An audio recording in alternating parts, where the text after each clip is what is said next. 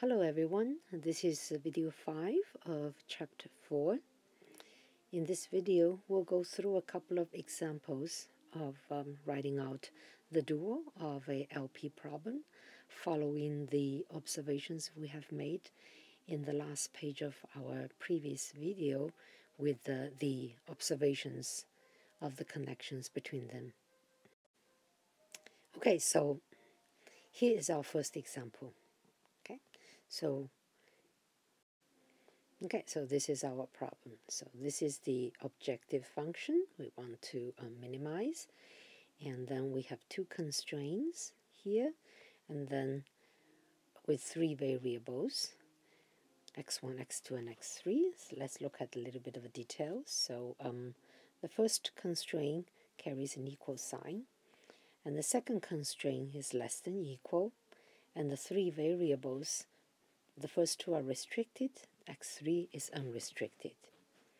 Okay, so this is a minimization problem. So first we notice that. So what I put here in the bracket are important comments. So we spotted that this constraint here carries the wrong direction of inequality. We need to fix that first. Okay, so for a minimization problem, we need to have bigger than or equal as inequality in the constraint. So we will simply multiply both sides here by -1, and then I repeat the whole problem one more time. So minimizing unchanged, and this one now is bigger than equal, and then everything, all the signs here are switched. Okay, now from this problem we can simply follow that summary table we had and to set up the dual.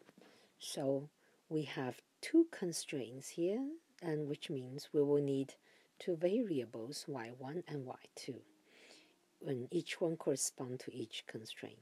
y1 corresponds to the first constraint, which is an equal sign, so it's unrestricted variable, and y2 corresponds to the second one, so it's restricted. Okay, also pay attention that x3 is unrestricted. This is highlighted, it has consequences. Okay, so let's look at the dual. So the dual, you can follow the table there, minimum change into maximum. The objective function would be the constant term here, so I will be 7 times y1 minus 11 times y2. That'll be what you maximize. Okay, and then the number of constraint here would be the number of the variables there. I will write out for x1, and then one for x2, and one for x3, and then the right hand side here would be the same as the coefficient of the objective function. Okay, and then if the variables are restricted, then you would have less than equal sign. And then here the last one for x3, this here we got equal sign. Why do we have that? Well, that's because x3 is unrestricted, and this would give you an equality in the constraint. Okay, and then you have to list your variables. So y1 is unrestricted for this reason we discussed here, and y2 is restricted. So this becomes the dual. Okay, so it would be very handy to have that slide, that summary by your side, and if you are not fluent in this yet, and then do step by step following all the changes you need to make following that summary. Okay, to solidify